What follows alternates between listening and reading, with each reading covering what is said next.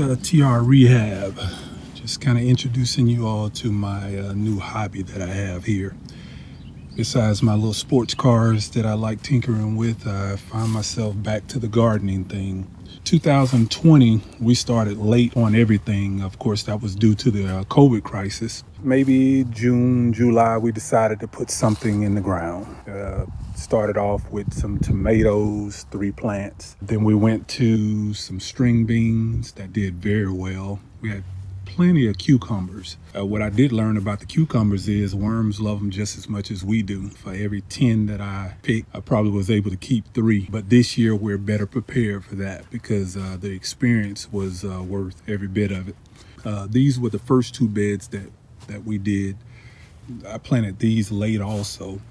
Everything I did last year was just late, but a lot of people told me that doing winter greens wouldn't work. Well, my buddy Mike Reynolds told me something a little different, so I decided to try it.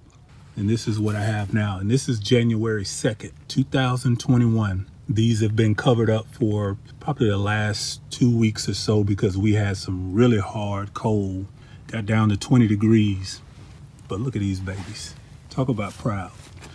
Now what I am gonna do, maybe let these get up to about 6 to 8 inches and then I'll thin them out. Hopefully I can get maybe 12 in this bed here. This bed here was my wife's idea. Not really what I wanted to do, but you know how it is when the wifey says this is what she wants. She don't really care what you think about it. She just wanted to do it. I'm glad she did that because as with pretty much everything that I do, it's a trial and error thing.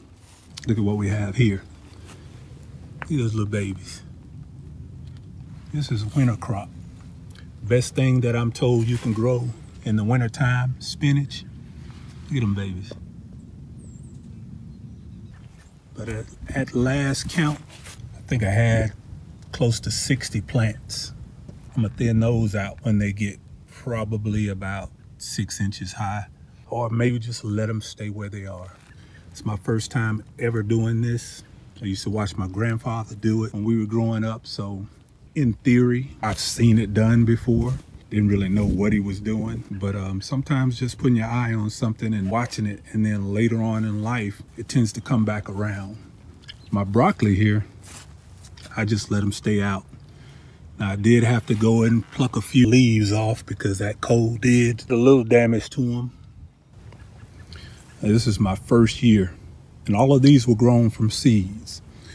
This one, I don't know, this must be a child of another mother because I think it has, there's 1,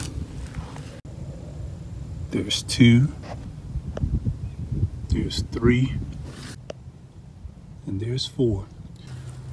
Like I said, I did have to take a couple of leaves off because the cold did a little damage to them, but for the most part, they made it. I may cover these up the next time we get down into the 20s because I thought they could handle it. And this is some spearmint. I got a bucket of that. And these 2 here is where I grew my tomatoes last year. This raised bed here was the last one that I did.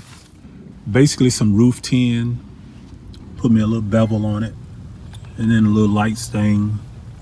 Beds are lined with some plastic, so the soil is actually not touching the metal.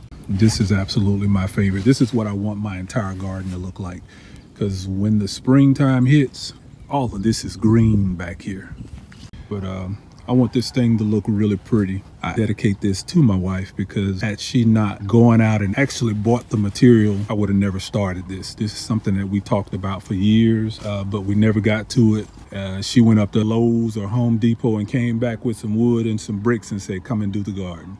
I just thank you for tuning in and watching me as I grow, because not only am I growing plants, but I'm hopefully growing in spirit, growing in knowledge, and growing healthy. That's what this is all about. Give a man a fish, he could feed his family for a day. Teach a man to fish, he could feed his family for a lifetime. TR Rehab.